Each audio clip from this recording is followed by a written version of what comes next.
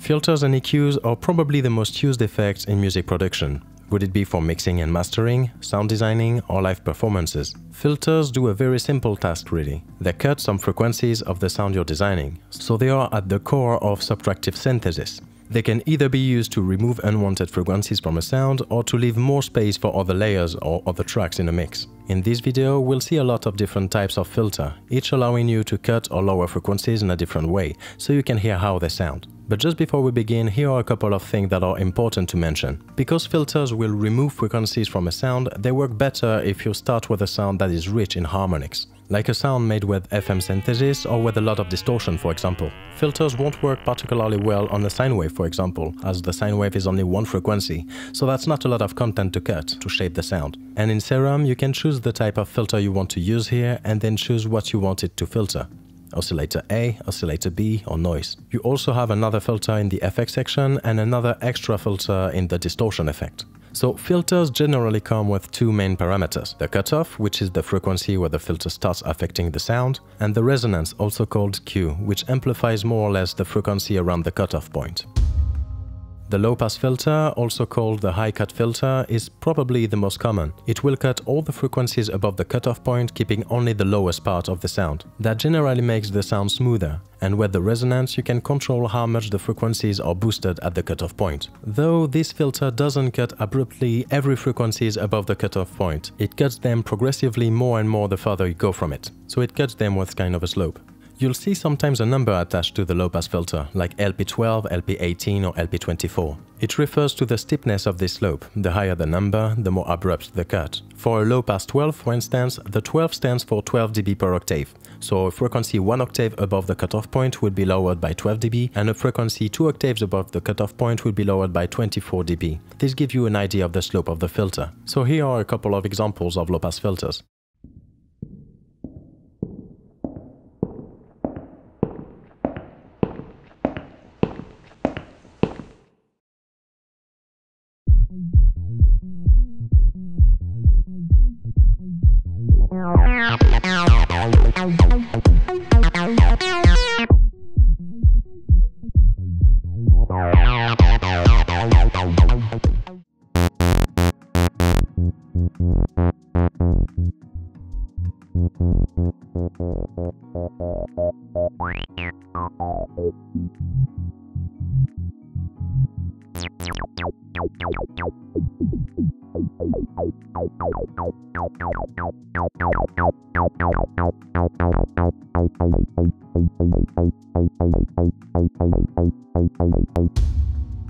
The high-pass filter, also called low-cut filter, will cut all the frequencies below the cutoff point and keep only the higher ones. This usually makes the sound thinner and sometimes harsher. It is useful to keep only the high ends of the cymbals, for example, or to keep only the texture of one sound to layer it with another sound. Similarly to the low-pass filter, you can sometimes see a number attached to the high-pass filter. It also refers to the abruptness of its slope.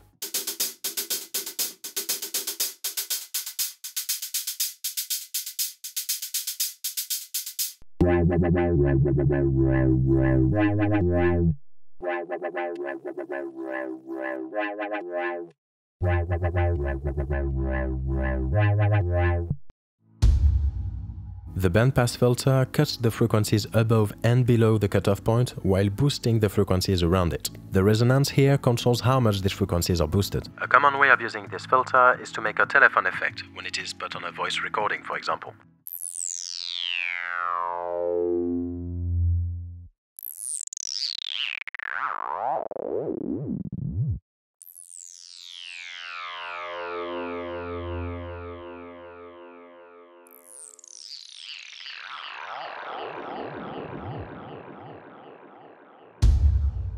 The notch filter, also called band cut filter, will cut a band of frequencies around the cutoff point. The resonance here will set the width of this band. A higher resonance will result in a narrower band being cut, and a lower resonance will result in a wider band. The notch filter is useful to get rid of a narrow slice of frequencies to remove a small part of the sound you don't want. I personally like to move the cutoff point while a note is playing, with the LFO for instance, to add movement to the sound.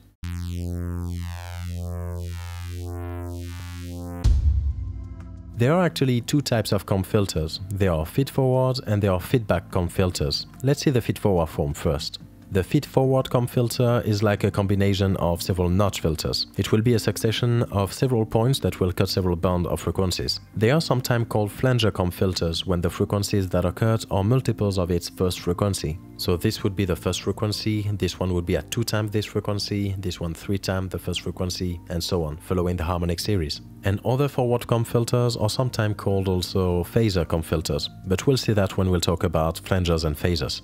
The cutoff knob would move the series of notches and the resonant will set the depth. So these comb filters can be used to cut a frequency with its harmonics.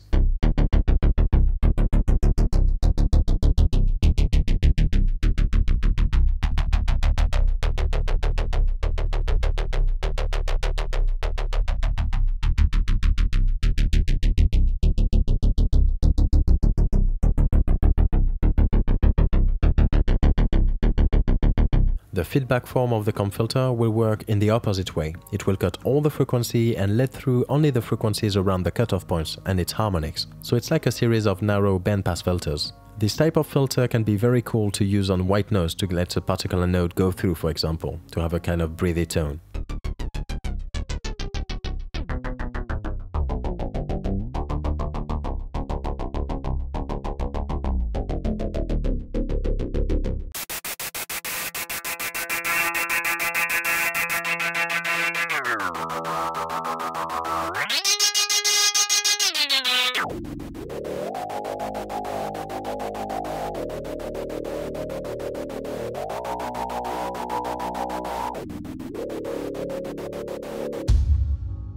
Formant filters are designed to mimic vowel sounds such as a, e, o, or u. It does that with a series of bandpass filters, usually between 2 and 5. They let through only some frequencies selected depending on the vowel we want to reproduce. Additional point will refine the precision of the vowel. You can see here a more precise chart giving the frequencies of 5 points for 5 different vowels for A, E, I, O, and U for 5 different types of voices, from the lower to the highest, bass, tenor, countertenor, alto, and soprano. If you want to see it more in detail, you'll find it in the description. For example, let's try to make a Formant filter with several bandpass filters. Let's do it with 3 points. I will have an oscillator with a sawtooth waveform because it's rich in harmonic, and then I will make an effect track with 3 channels, with 1 filter on each channel. This way the sound will go in parallel in each of these channels and we'll hear the 3 outputs at the same time, each output giving 1 frequency from 1 filter. So I will take 3 frequencies from the chart for A, for a tenor voice for example, and I will copy each of them on a different bandpass filter. So here is how it sounds like now.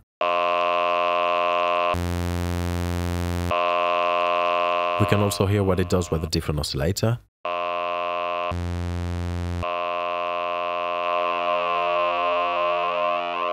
And there I did exactly the same thing with different values for different vowels to see how they sound.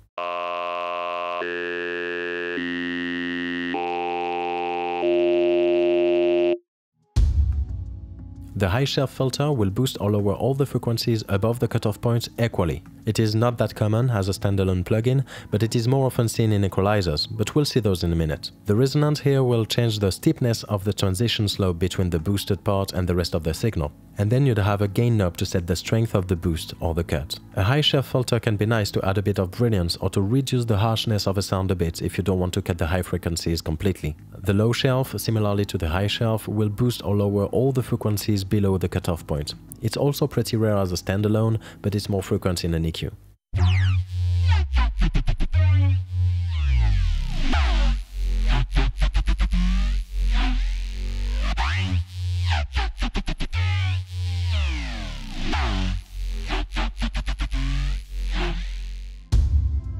A tilt filter, also called tilt EQ, is like a combination of high shelves and low shelf filters. It will either boost the trebles and lower the basses, or boost the basses and lower the trebles. The cutoff frequency acts like a pivot point, then you'd have a gain knob to set the strength of the effect, and the resonant will set the size of the slope of the transition.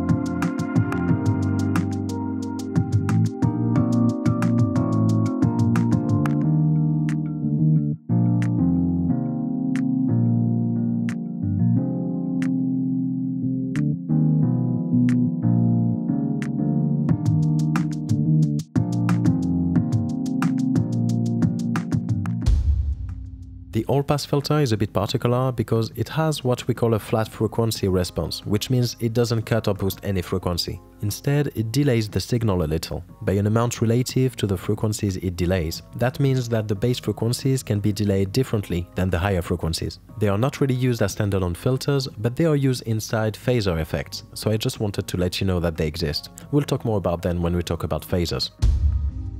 Parametric EQs are like a combination of several filters. It's represented with a screen representing the frequency spectrum, with the lower frequencies on the left and the higher ones on the right, and there's a line on which you can add points. Each point you add is a new filter, and you can choose if it acts like a low pass, a high pass, a high or low shaft, or a point EQ. Each point will then have three settings. The frequency, which is similar to the cutoff point of the filter, it determines where the point is on the frequency spectrum. The gain, which determines how much the frequency around the point are lowered or boosted, and the resonance, often noted Q, which determines how wide or narrow is the frequency range affected by that point. It is one of the most versatile and most used effects in both the sound design phase and the mixing phase to make every sound of the track sound well together. A good rule of thumb is to lower frequencies more than you boost them. It is often advised to cut the frequencies you don't want more than boosting the ones you like. Another good rule of thumb is to use a high gain value with a high resonance and a little gain value with a small resonance. So if you want to cut a frequency drastically, it's often better to use a high resonance with a narrow range of action. And if you use a small resonance value to act on a wider range, it's often better to be subtle with the gain knob. With this in mind, an equalizer is also an excellent tool to dissect a sound to see what it's made of. When you use an EQ, you can take a point with a rather high resonance and a high gain and sweep it across the frequency range. It is like a magnifier to hear each part of the sound. If some regions sounds too harsh, too loud, or too dissonant, you can lower them. Step by step, it's a good way to really carve your sound. Some EQ even allow you to hear only what is affected by the point you're moving. On Ableton's EQ8 is this button here.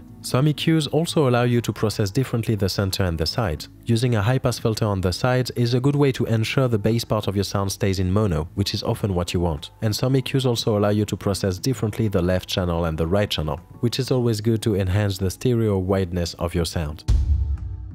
Graphic EQ are another type of EQ where the frequency spectrum is sliced into several bands. You would then have a slider on each one to control how much you want to boost or cut the frequencies in that band. The bands are already set, so you don't have control over the frequency of each point, nor over the resonance of each point, which is often fixed. But this kind of EQ often allow you to have a lot more points to play with.